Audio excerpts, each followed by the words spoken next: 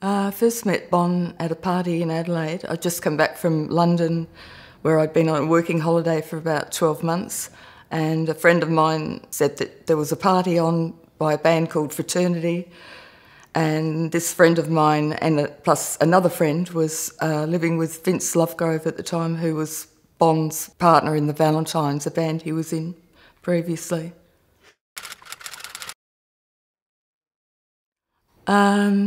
Just went on a working holiday, as a lot of people my age did, I think, around about that time. And so I was away for about 18 months, living in London and just going to visit places like Paris and Amsterdam, like was the standard back then, I think.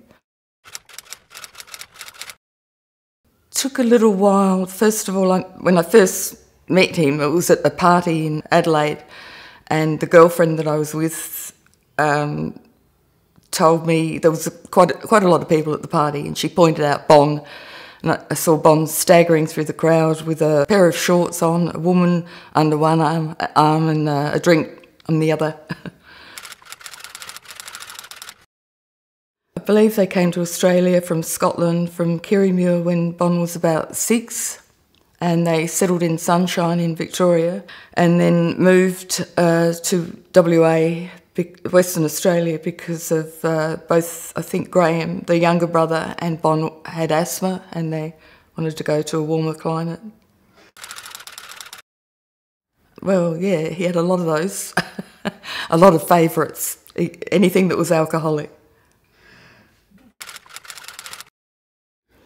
At the time, there was a wide variety of different artists. Blues, he liked Alex Harvey Band, who were a band from Glasgow at the time. He also liked a band called Free, with Paul Rogers singing, who was a great singer. Just really varied, anything that caught his ear, just a mixture of different music.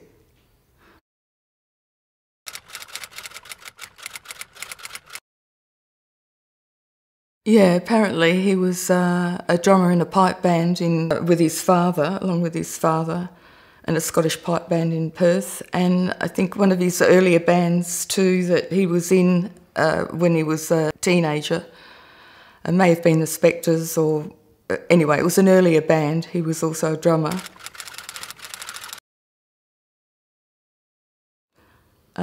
Well, he had been with a band called Fraternity. We were in England together after they had won a band competition in Australia.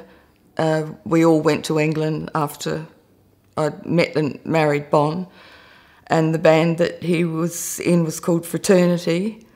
But after coming back from England with their tail between their legs after not making it in England, the band was more or less disbanding, but trying to find other members, and that was the band Bon was in.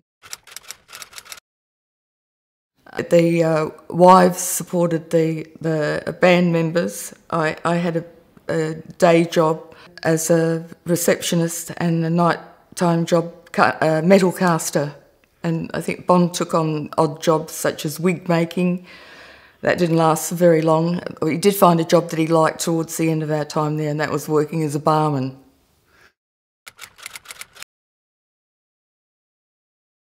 No, he never started fights. He was usually the first one to jump into a fight to help a mate out or to break it up. He was never a troublemaker, but he could look after himself if he was ever picked on or if he needed to, as I said, help someone out. A lovely sense of humour. He was a warm person, got along very well with older people and also little kids. He was known to take Smarties, which is a little chocolate lolly, in little packets anywhere that he knew there were going to be kids. But he also got along great with my grandma and my mother. I was a bit worried when I was first going out with him that I might all fall through. So I said to my mother, he's been in jail, you know. But that all she replied was, oh, but he's lovely, isn't he? So that didn't work with trying to put my mother off. Well, a number of things, really. We had lived in England in not very great circumstances, a whole lot of couples all together with kids, babies, and even a dog thrown in. And it was very hard at the time, with all the women working and trying to make ends meet, and the guys not getting the band work that they were hoping to get.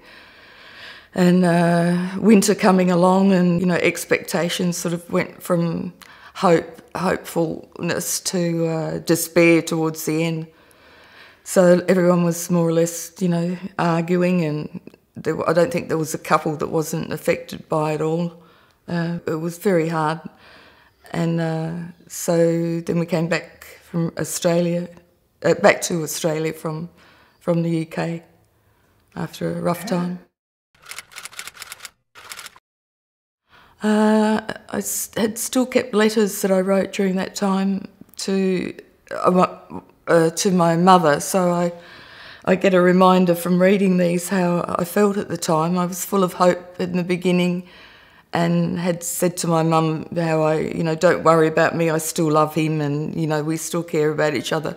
But you could tell my frustration with the circumstances when you're the one that was mainly, holding it together financially. It was pretty hard on, I think I was only 21 at the time. Yeah, I do have fond memories of him, and I think about, I still think about him. A bit hard to not think about him. You still hear his, the band AC/DC on the radio, or they're mentioned from time to time, and I still hear him and I still see him all those years, many years later after he's passed away. Bond apparently had been out to a nightclub and had quite a bit to drink that night, and quite a bit to drink means heaps to drink. And apparently in the early hours of the morning, when they got back to his mate's place, he wasn't able to be woken up because he'd passed out from all the alcohol. And apparently his mate had having found it difficult to wake him up, left him in the car during the night, and because of the cold and the alcohol, he unfortunately passed away in the car.